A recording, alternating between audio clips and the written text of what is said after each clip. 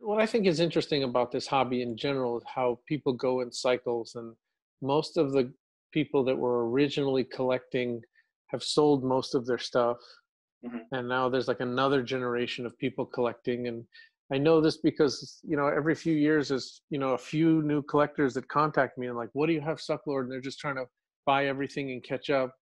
And then one of you guys is like just kind of selling stuff off, and then I don't know, you know, it's like Yeah. it's kind of cyclical. How much Sucklord stuff do you still have?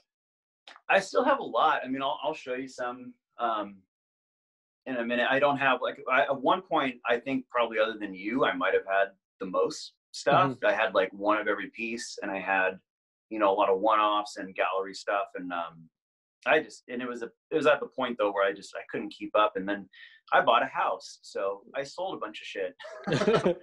I still have a lot of it though. So It's the house that the Sucklord paid for. yeah, yeah. Right. I mean, I know more than one example of that, actually. But I We still have, got a 66. I got a Sucklord 66 up here, and I mean, I nice. kept a lot of my favorite pieces, so yeah, I still have a lot. We have another mutual friend who also put a down payment on a house selling his Sucklord collection. Nice. So, you know, Good.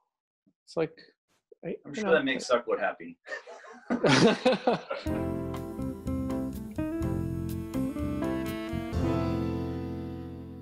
Let's talk about this show and what you have created, because Yeah, so getting the quite piece a for bit of this attention show, here.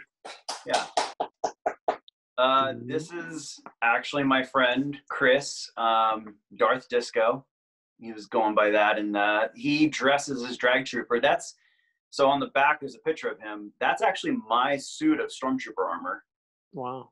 I have a suit. You're very nice to lend out your Stormtrooper gear.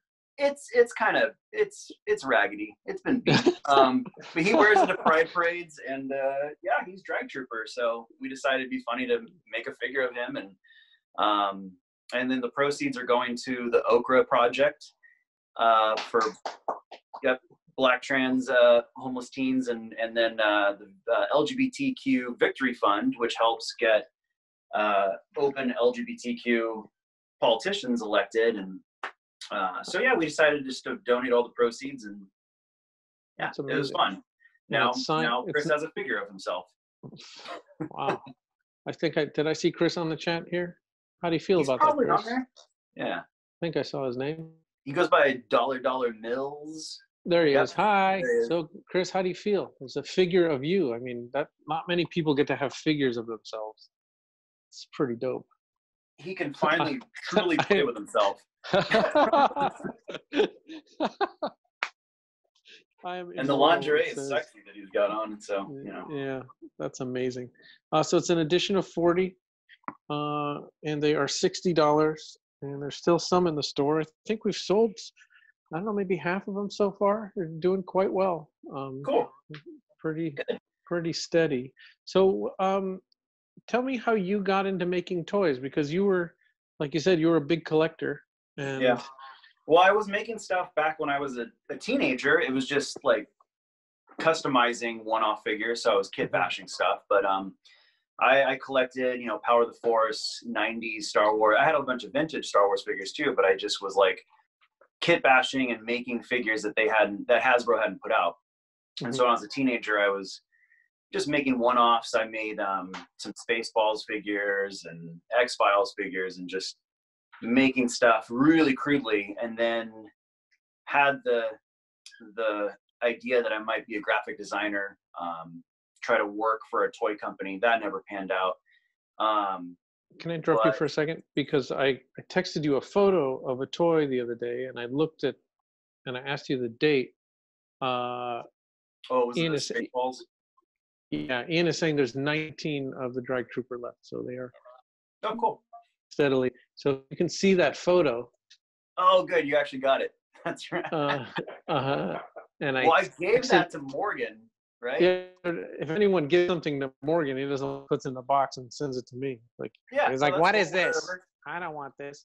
I will actually take care of it, because I am the official archive, I guess. Yeah. But what year was that? the thing that was amazing was what the year. What year did you make that? God, I think I was like 16 or something, and I'm 36, so it was 20 years ago. Wow. So you made that in 2000. Yeah. That's so I was doing that shit before Sucklord. Fuck them. No. That's what I was waiting for. I made Spaceballs figures before 2-bit Hack. That's what I wanted to hear. I need to find my like bar figure. I mean, Lone Star. I had a few, so I got to dig those up. That's amazing. So tell me how you morphed from like a collector. Obviously, you were making, you were customizing stuff 20 years ago, but and then I guess you got the bug to just start making stuff yourself. And so how did that process? Sucklord definitely inspired that. I started collecting his stuff in 2009, and then I can't remember when I made. I'll grab the figure I pretty much first did, but I think it was once I started having the site. I hooked up with Derek Log, right? So DLL Customs. Yay! Shout out to Derek, who's here in the chat. Because I didn't want to get into casting. I don't know. I haven't yet. I haven't gone into mold making. I mean, my thing is painting and conceptualization and maybe some graphic design. But we did this. So like in Toy Lords of Chinatown, there's one of those bootleg bib for tuna figures from like Mexico, right? Right. And I decided like make a Mexican bootleg of the bootleg. And there's a little Zapatista Speedy Gonzalez that says like not for anal insertion. Lead. So I did this figure. I don't remember what year this came out actually, like 2012 maybe. Yeah. He says Ian says 2013. 13? Yeah, that was close. So what did the Sucklord think? What did Log say there? He said 13. Yeah. So what did Morgan think when he's like, hey, I made a bootleg figure of your bootleg from the movie. Like what kind of response did you get? He thought it was funny, but like, Morgan just in true like Sucklord fashion was just like, I don't give a shit, whatever. He didn't care. It's funny because he didn't want to cut, so that's nice. It's funny because he would complain to me and he would say, he's like, all these people are collecting my stuff and now then they start making their own stuff, not buying my shit. Yeah. I still bought his shit for years after that. Paying tribute for many years. Yes. I still pay tribute. I bought a figure the other day. So then after that, what's next after that? I did some like Glyos figures. There's like a Glyos Sucklord, Interplanetary Bromance fade in. Yeah. I have one of those. Those are amazing. Galactic jerkbag, Glyos figure. Right there we go. Nice. And then you started like the series of music stuff. That's when you started getting exclusives for us to sell, and that's when you just you started this like string of just sellout after sellout after sellout. And I think that I don't know, those Bowie figures, they just every Bowie inspired and every Prince inspired toy you gave us kept selling. And then even the dude figure, the Force Abides, like we didn't even release that. You just kept sending them to me. And do you have any more? Is this last 4 you sent me the last batch? I mean, I have like maybe a couple of artist proofs, and I think number 40 of 40. I only have like 3 left. Those 4 that you sent us, we put them on the site. They were gone the first day. Oh like shit! Yeah, I looked for them and I didn't even see them on there. Yeah, that's because boom, they're on. It's like that is one figure that I just put out on the table at any convention, and people just look at it. They laugh. They don't care how much it is. They pull out the money. Yeah, I should have made a lot more. Well, like so here's like the Prince figure, the Ziggy Stardust figure, and then the Jedi Dude, Force Abides. I have the guy that did the artwork for that was the art director at Santa Cruz Skateboards, and then George Gaspar did the head sculpt, which is awesome. Nice. And the little white Russian accessory. And then I just kit bashed like a Power of the Force Anakin. But yeah, the guy that did that artwork, he also did, I don't think people really know this, but like the Star Wars decks, like all the Star Wars skate decks from Santa Cruz. My buddy Lucas, yeah, did the artwork for that. Nice. So like that, I have a Boba Fett. That's one of the prototypes. He gave me one of those, and but yeah, he did a bunch of Marvel and Star Wars decks. And then yeah, there's some exclusives that I did with you. So there's like the Major Tom Aladdin Space, that was Comic-Con, and then Carillion Corvette Prince one, and there was the Purple Rain edition I put out. I do have some Lemmy figures still left in my store. I think that's like all I have in my store other than t-shirts. Nice. Mike Mar says that he's got the Sucklord 66. If you got any figure, that's the one I have. Oh, the Sucklord 66? They're always like 800 to 1500. Can you show a close-up of that figure for the boys and girls at home? It's that one right there. That is the very first Sucklord figure on the left side there.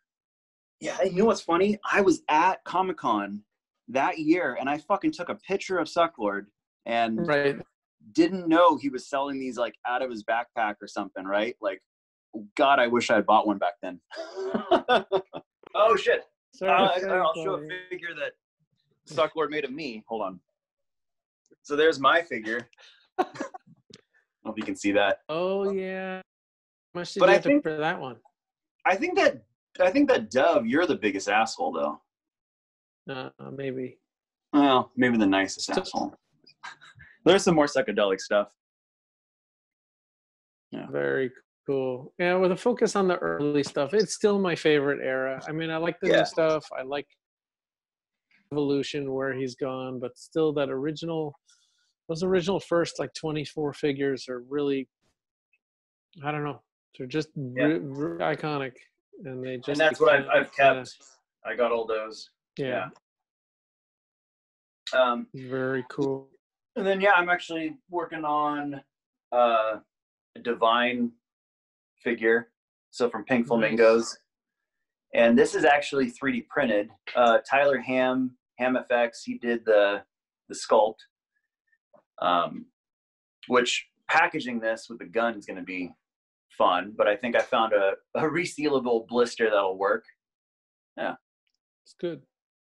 So I'm working on that, and I'm also going to do some tarot card figures. I've been wanting to make like a series of figures based on tarot cards. And so I know Morgan already used the Gandalf Burger King figure, but I'm going to kit bash that, give him a lantern. That's going to become the Hermit. Nice. Sculpted a hood on him, and then probably use Saruman for the Magician and Galadriel. So anyway, starting to mess with those. When do you expect these to come out? I'm hoping Divine, because that the artwork. So I got to plug the people that I work with, but Michael Reeby, he's done like all the artwork for my figures and like the layout for the card backs. He's doing the artwork for Divine. And the Divine figures now, I've like started the production on them. My buddy's 3D printing them, and then I'm painting them right now. So those I'm hoping like late summer, maybe at the end of August. Nice. And then the tarot card figures probably like early fall. I'm just gonna start with 3 of them. Well, it sounds like a job and another life. Right. Yeah. This is the hobby. Were you collecting Star Wars figures before psychedelic stuff? Were you an action figure collector? Yeah, I was a pretty hardcore like Power of the Force 2 90s Star Wars action figure collector. I mean, I have like probably everything that they put out from 94, I think is when that line released, through like 2004 or 5. So yeah, I have a ton of Star Wars stuff. I mean, I sold some of it, but it's not really worth that much anymore. So I was collecting Star Wars, yeah, for sure. what was it about the Sucklord that made you start collecting his stuff? I think that he walked a cool, like a line that was like social commentary, the political, like he hasn't, I think you feel like he's done more political stuff maybe over the last like 5 or 6 years, but just that he made his own characters, but you could see like, oh, this is from, you know, Star Wars, this is from, you know, Land of the Lost, or, you know, there's all these little cultural references. I hadn't seen anybody making toy pop art like that. I mean, the first time I ever really found out about Sucklord was through Toy Fair magazine, and they did a spread on the vinyl Sucklord figure, right, like the 660, the 600. And I went down to a little like toy collector's shop here in Santa Cruz, and they had one, and I wanted to buy it. What was it called? I can't remember what it was called. It's not even. It was only there for maybe a year. I don't know, but they had one, and it was like $80 or something. I think at the time I'm like, fuck, I don't want to pay $80 for an action figure. And I should have bought it. That was like, I don't know what year those came out, but that was the first time Sucklord kind of flew on my radar, other than seeing him at Comic-Con in like whatever it was, 2004.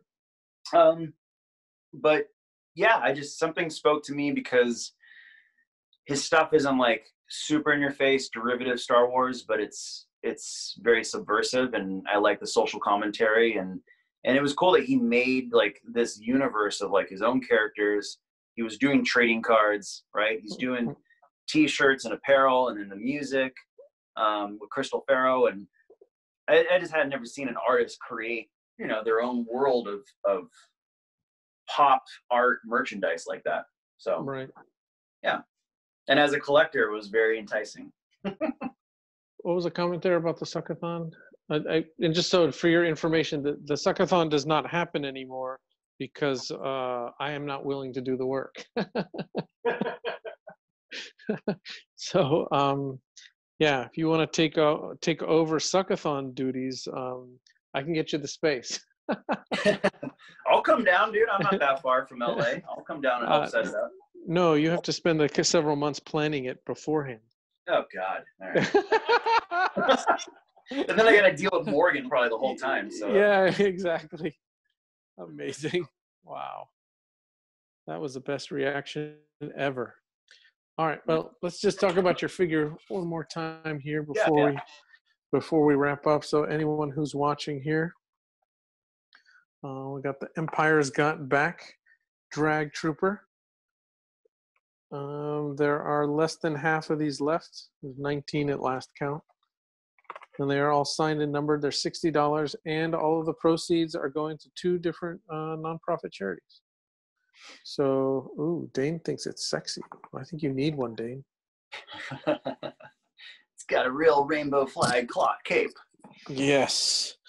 All right, dude. Well, thank you so much for stopping in and taking the time and saying hello. I'm glad you're doing this. This is awesome. Yeah, it's a lot of fun, I think. I mean, I'll let you know. Sometimes, like, when I'm actually doing stuff, it's not fun, but then the thought of it later is like, oh, that was so much fun.